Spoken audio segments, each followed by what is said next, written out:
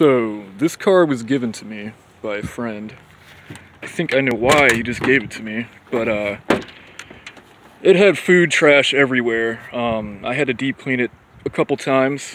But what I noticed when I was cleaning it, sucking up all these roaches through my my vac, and I didn't think it was that bad until the next day. I seen all these little babies running out from under the seats, you know, wherever they hide, under the floorboards.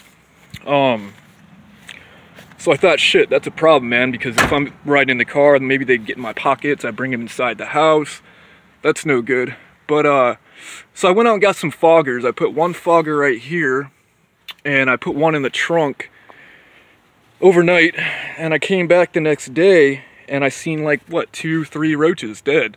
And I seen a couple crawling, so I'm like, maybe that's not gonna work. But I'm hoping this guy, right down here, I don't know if you can see him, but he's a tree frog. I'm hoping maybe he can help out, because I know they like to eat bugs.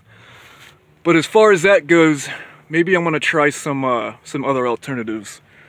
I don't know, maybe in the comments you guys can help me out. I don't know if anyone's had this problem, but appreciate it.